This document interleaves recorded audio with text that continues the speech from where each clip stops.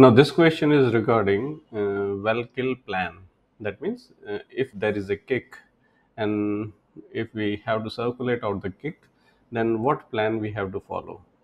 Now, the plan says that it will clarify the personal duty. All crew has got their own duties.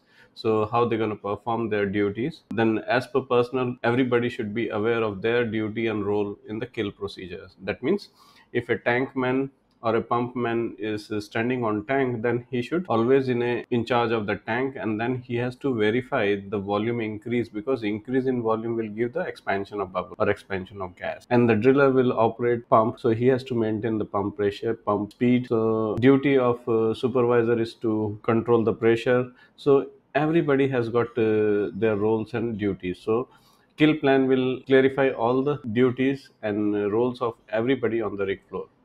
So, is this true? Yes, this is true.